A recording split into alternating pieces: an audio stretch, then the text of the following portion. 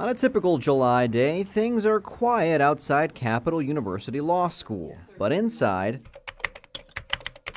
there's plenty of buzz. I think I need the weekend to take a break. It's kind of an indescribable feeling. Until you're in it, until you're living and breathing it yourself, no one can prepare you for what it is. It's not finals.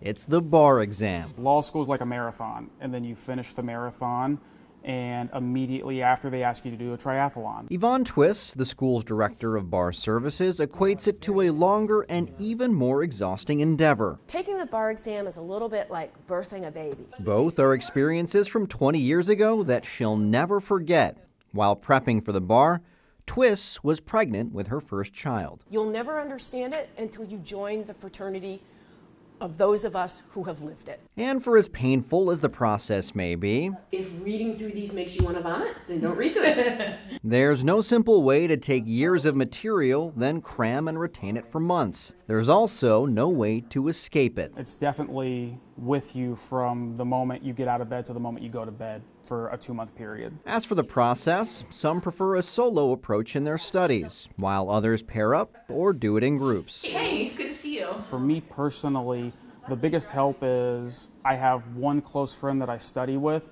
and we've studied together the entire 4 years of law school, and we know each other. It's routine, we can finish each other's sentences. What did I want to look up?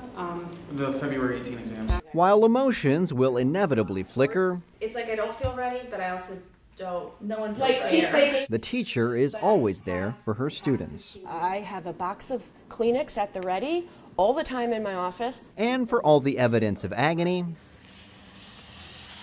the biggest highlight is when this chapter of their legal lives is over. You hear horror stories about the bar, but it's worth it. I mean, this is a great profession, this is a great thing to do, and you can really help a lot of people with a law degree and a license to practice law, so this is the price we pay for it.